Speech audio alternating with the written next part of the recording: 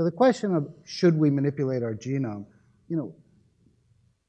there is no deeper theological question for human beings than the degree to which human beings should manipulate human beings, right? So as Jeff was saying, in Jewish view, human beings are co-creators with God of the world.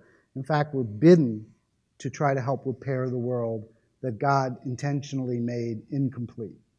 And then the question becomes, what does repair mean in that context? What kinds of technologies are appropriate because they pursue sort of a justifiable human goal? And that's why you see arguments about, yes, it's okay to use genetic engineering to repair genetic diseases, but it's not okay to use genetic engineering because I want my child to be 6'3" and have blue eyes.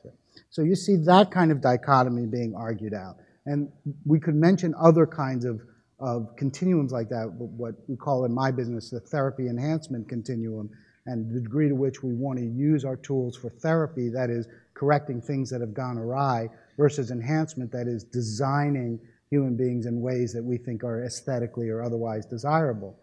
The problem is that there's no clear line there. It's a continuum. There's a large gray area, and in that gray area is really where I think the difficult conversations happen.